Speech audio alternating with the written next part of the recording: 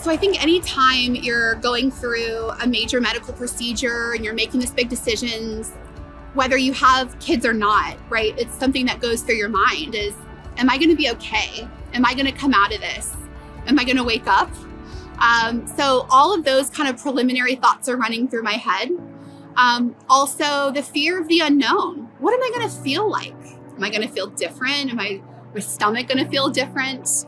Am I gonna be in pain? I've had 3 C-sections. What's that gonna translate into? So it's all of those different things that are going through my head right now. It's the fear of the unknown, not knowing what to expect. So when I walked into the office for the very first time, I just felt at ease. I felt comfortable. I felt almost like it was natural, like I had been here before. Everybody from the receptionist was super nice to my nurse when I went back to take my vitals.